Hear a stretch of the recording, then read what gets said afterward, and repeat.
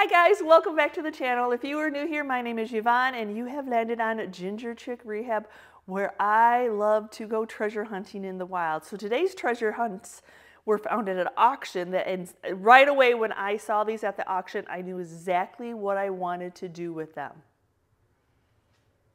Though this 20 by 24 board is very large and hard to fit into one frame, I thought I would hold it up for you. When I saw it at the auction, I'm like, canvas, blank canvas, decoupage paper. My mind was just running with what I could order to fit onto these boards. And we are in the midst of the season. Yes, Santa Claus was my first thing I thought of. How many of y'all have stared at those beautiful large Santa Claus pictures and are like, oh, they cost so much? Did you know that you can order posters? This is not actually decoupage. This is poster from Zazzle. Oh my gosh, so it is thicker. These boards have an edging just like a canvas. They're hollow. They're not a solid piece of wood, but they do have sides. So I'm going to treat this like a canvas, and this print is just amazing. I do have some prep that I need to do to the board. Not necessarily the top, just to the sides. Just something to cover up that. You could leave it, but I want to paint it. I want to make it look like a shadow from behind. So I'm just going to use some Sweet Pickins milk paint in Lantern just to cover up those sides. So that's all I'm going to do is I am going to go in and paint the sides just using a fan brush. I just chose the first black that I grabbed off my shelf, just happened to be the Sweet Pickins. And it's just a nice, it'll be a one coat coverage because black and dry wood just absorbs it right in. I also did not want my sides to have any shine to it. So Sweet Pickins is a nice flat paint. So all I'm doing is just making sure that everything is nice and smooth. Just some 220 sandpaper. As you see, I painted all four sides. Now, I have not tried Fusion's Decoupage Transfer Gel. This will be my first time testing it out, but I knew that the poster was going to be a heavier, and I didn't want like Mod Podge. I wasn't sure if it would be enough to hold that thick paper. I could be totally wrong, but I just knew that this product is a little bit thicker. I had worked with it just recently doing some glitter, and I liked how it reacted and held on the glitter, and the glitter didn't really come off. So I thought this was going to be the perfect adhesive to put this poster on. So when you go into Zazzle and you create your artwork, this is the image that was already there, but I could pick out the exact size. So I could pick out a 20 by 24 print that fit perfectly. I mean, it is like a perfect, maybe here and there might be a hair off, maybe the poster isn't quite or the wood isn't quite. I mean, just slightly there might be a little sliver off. So I'm actually just trying to make sure that I've got every spot down, that I don't have any air bubbles. I'm using, I think this is actually probably a pasta roller. I don't know if it's really something I thrifted. I don't know if it's really for what I'm using it for, but that's what I'm using it for. I just want to make sure that I get the adhesive all the way evenly distributed, that there's no air bubbles, and then I'll just start working my way down.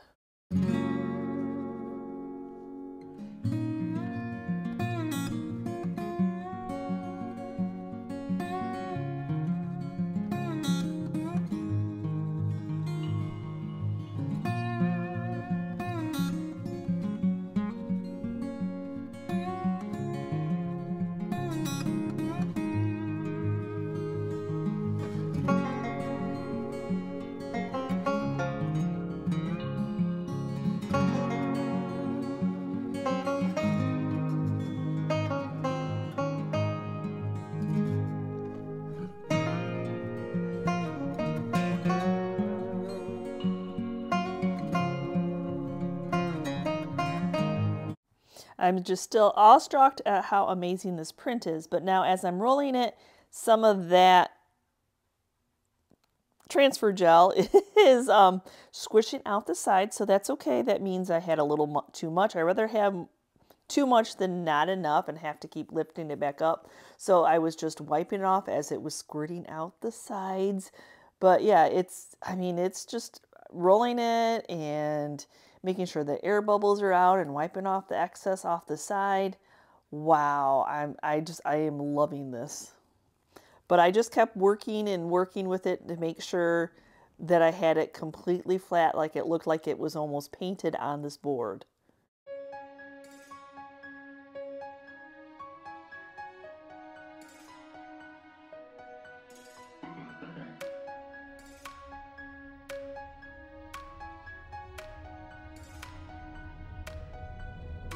The transfer gel is matte, so you can see where I got some on the print, but I wasn't going to mess with that because I'm going to be putting a top coat that's matte on top of this.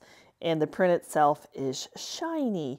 But all I kept doing is just kept making sure that I was rolling and that I got the goop out from the gel out from underneath and that it was completely flat. But there is just a little bit of a hue that I had to touch up on the side where it wasn't a complete fit. I'll show you all four. I have four that I'm showing with you today.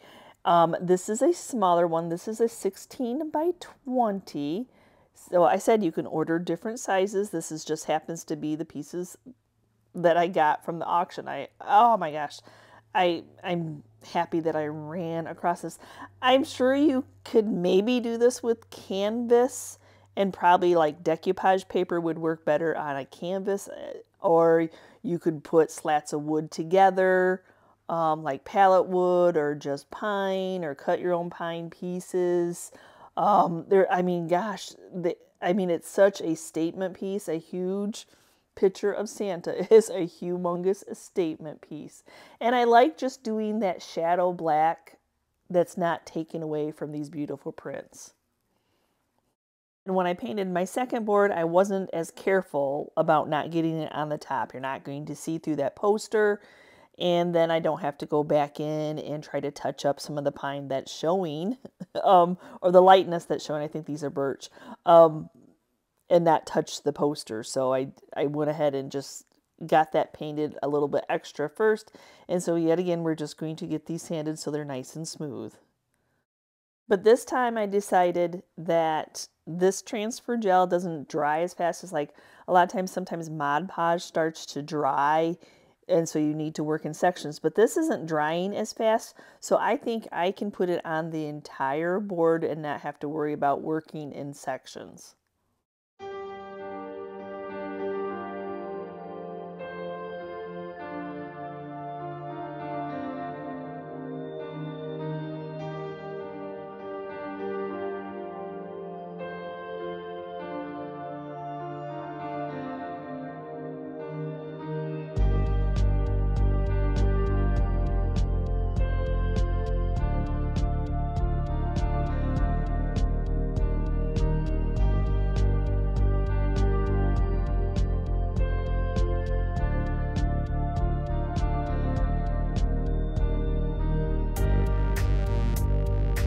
Well, I thought I painted enough on the sides, but no, see, it's just a little hair off. So either the poster's a little bit smaller or the board's a little bit bigger. I really didn't get the measuring tape to measure out because it didn't really matter. I needed to touch it up anyway. My next one, I went extreme on, and I painted quite a bit extra to make sure that I got plenty. But this one is a beautiful barn. I have done these in the decoupage, but look at it in the poster. Oh, be still my heart.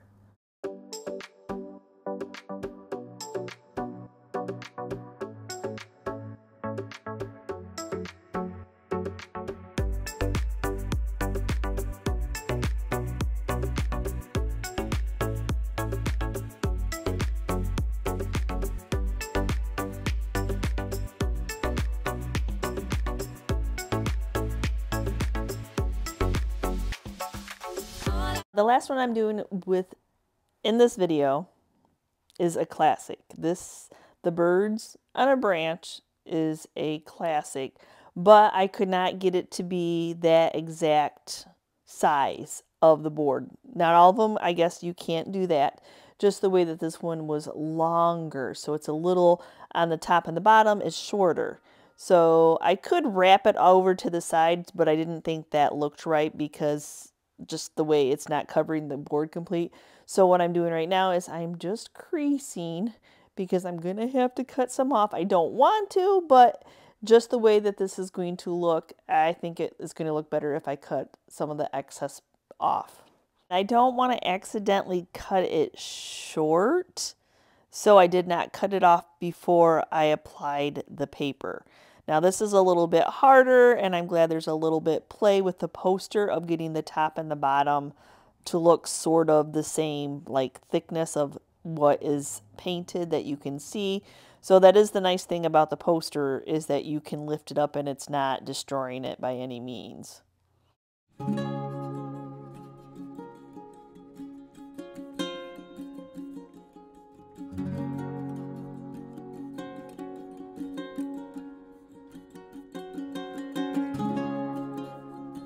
I had the bright idea of taking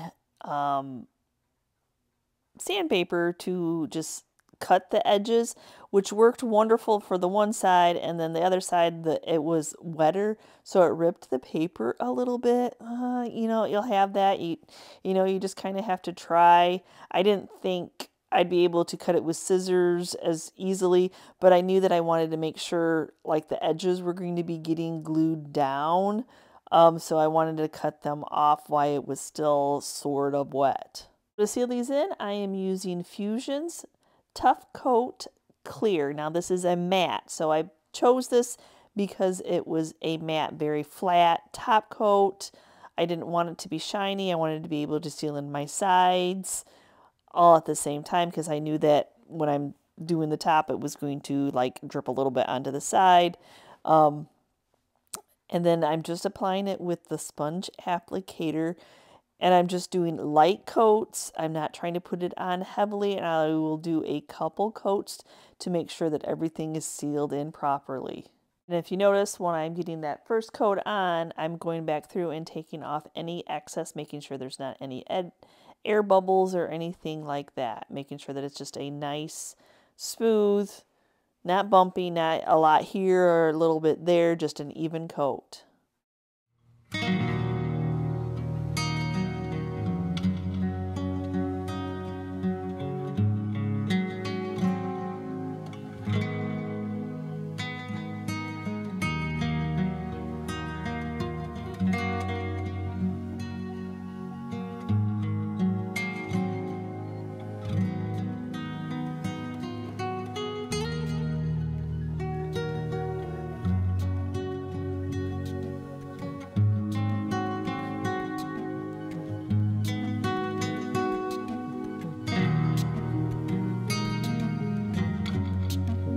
The other three I love as is, but just the way that this one took the top coat and with that little bit of black edge showing, I think I want to antique it just a little bit. So I'm just taking some 220 sandpaper. I'm opening up that top coat a little bit to be able to accept some antiquing wax and a little bit of age.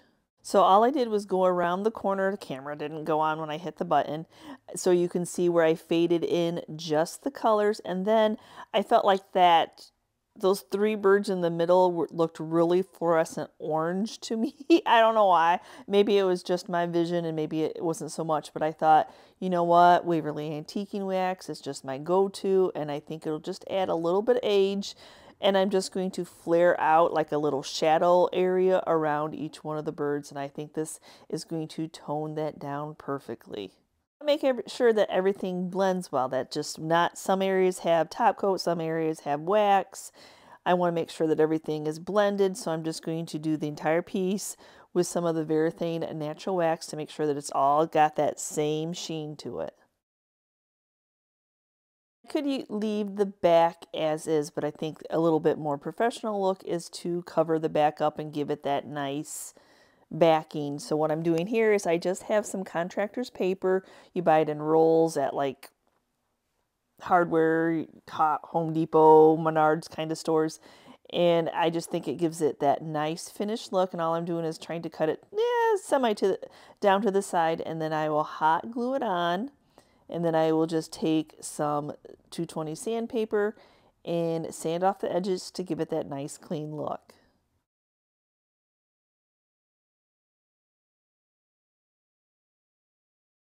To finish this off, I'll just add a simple picture hanging system. This board is not very heavy at all, and that should withstand the weight.